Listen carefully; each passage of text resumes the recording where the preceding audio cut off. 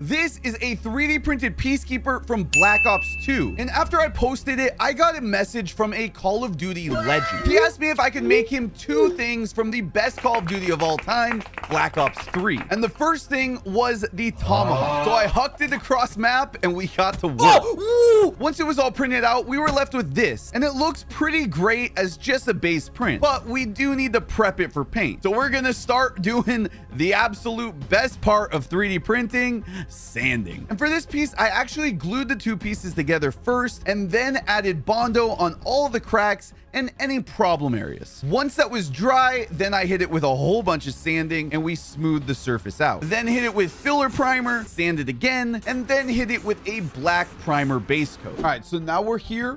We got it all primed. We got a good base here. And I put up an image there of what we're going for. So we're actually just going for no camos, no anything. This is just going to be the standard color that the combat axe, the technical name for it, comes in the game. So it's got green. We're going to be doing a lot of dry brushing here. So I think what I'm going to do is I'm going to start just kind of warming up the hands and everything.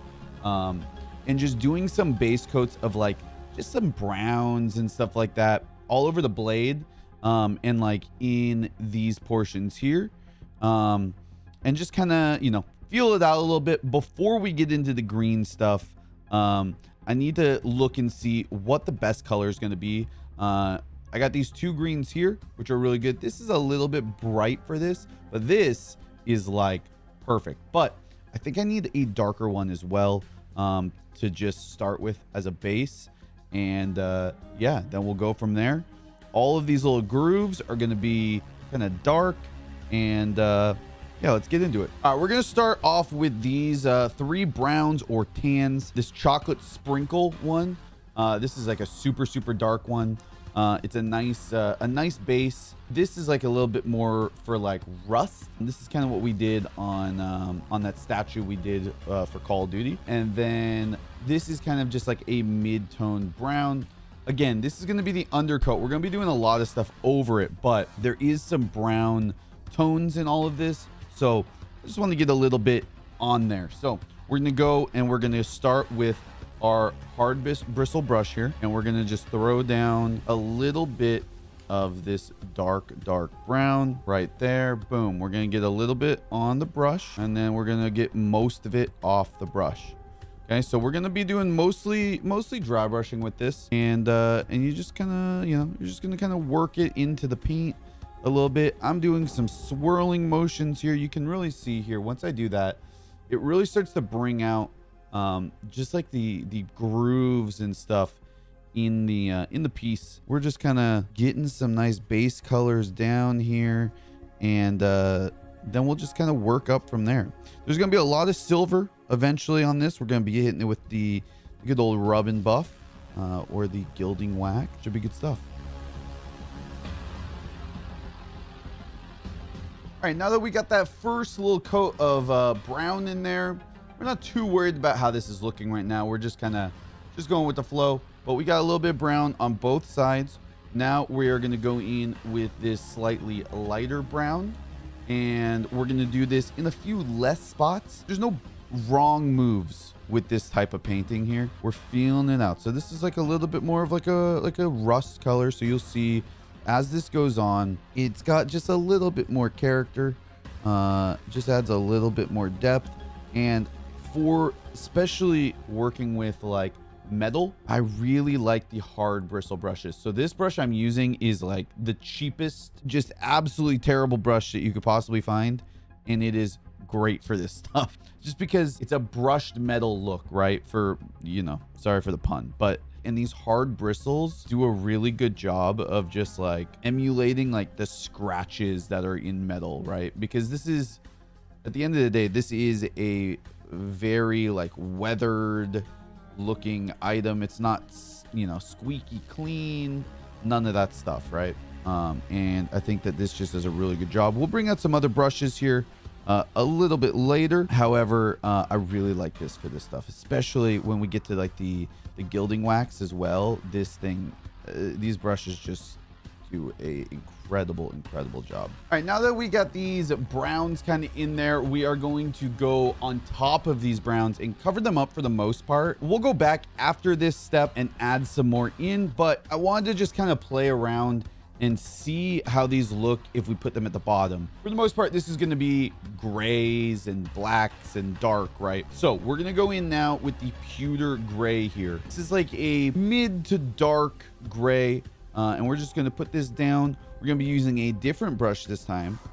Still similar type of painting, but this is an older brush. It's got all kind of paint built up, and you know, I mean, these bristles are crazy, but it's what we like to see for this type of painting. You know, this is not about being precise. This is all about feeling it out, right? So again, we're gonna get a lot of the paint off the bristles here, and we're just gonna start going at it here. Having this black base just helps tremendously. You could do a little stippling in there too. Gives you kind of a, you know, this like effect that's kind of nice here. We are going to go over this also with a black wash at the end that will just kind of tie everything together, but some stippling here, really kind of liking that.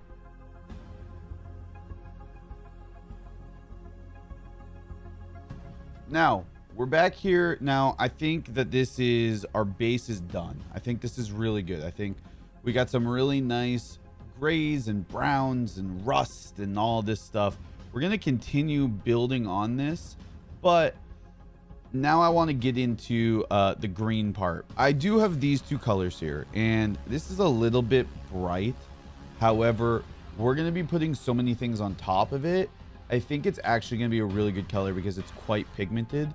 And then we have this very muted green, which I think will be a really good highlight on top, and will help just kind of mute this one and dial it back a little bit. And then stuff like our grays and browns and stuff that we're going to put on top of it to weather it down, will continue to subdue it. So we're going to go with this. So we're going to do pretty much this whole handle here, and then this corner, and then there's also a little bit of green in this and a little bit of green in this. So we're going to do all of those right now, and here we go.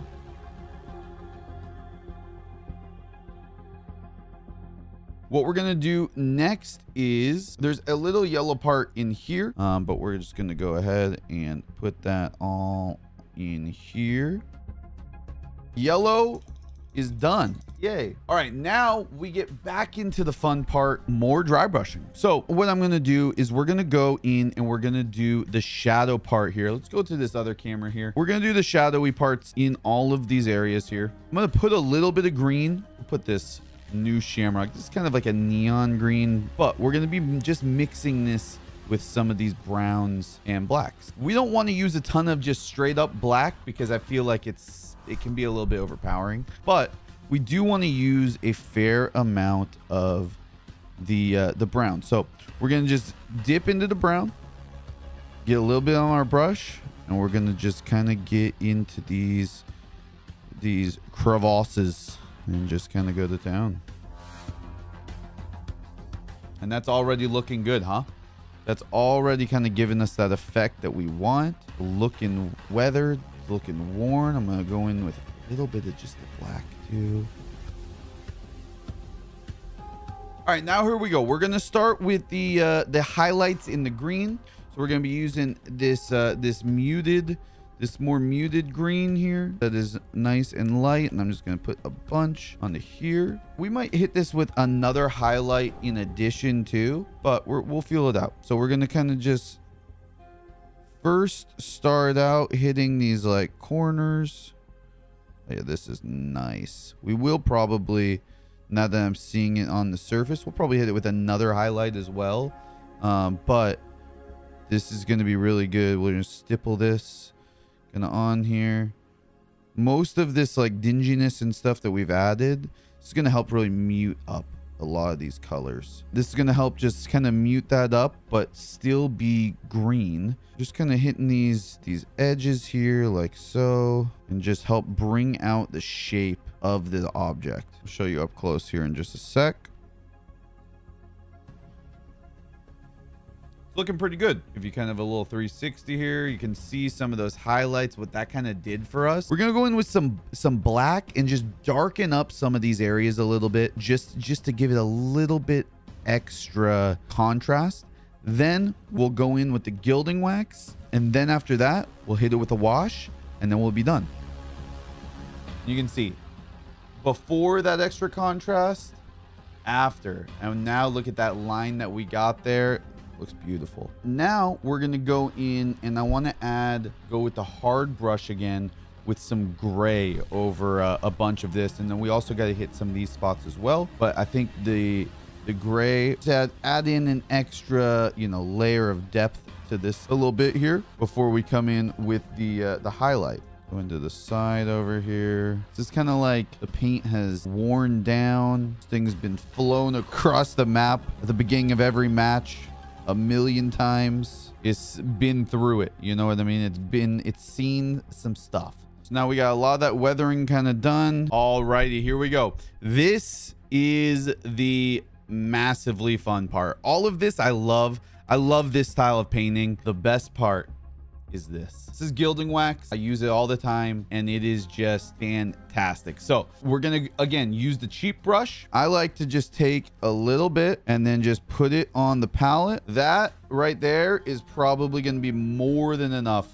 to do the whole piece. Get a lot of the excess off, and then go onto the towel here, get some more excess off. A lot of these edges around here, they're gonna be pretty heavily saturated with this stuff. So the way I like to use it is I like to just do some swirling motion, especially in the places where it's gonna be like heavily saturated. Then go over like a dry brush.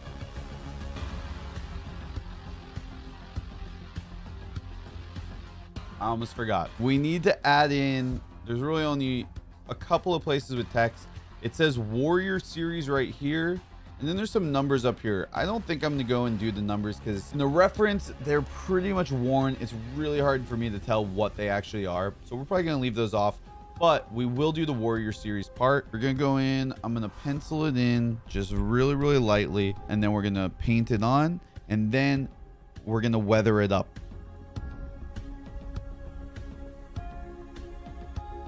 It's not perfect, but it doesn't need to be, because we're gonna zhuzh it up right now. So we're gonna go in with our rub and buff, and we're just gonna kind of dab it on the surface, kind of break it up. We're also gonna hit it with some of the brown, and there it is.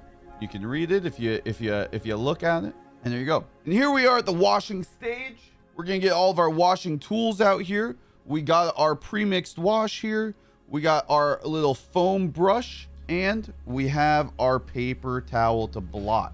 I'm just gonna drip it all over the surface here, making sure I get it in these grooves. Then we're gonna take our foam brush. We're gonna just move this around the surface, make sure it gets where it needs to go in these nooks and crannies. Now that's had you know, a little bit of time to dry, then we start blotting.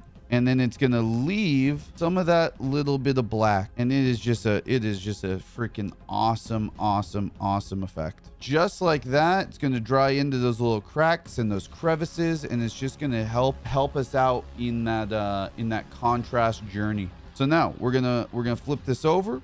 We're gonna do the same thing to this side. When that dries, we are left with this. I love the way this thing turned out. It's a simple little piece, but I think it looks awesome. Be sure to subscribe, because the next thing we're making for Dysmo is the Locust Sniper from Black Ops 3. It's enormous. It's gonna be crazy. Thanks for watching, and we'll see you in the next one.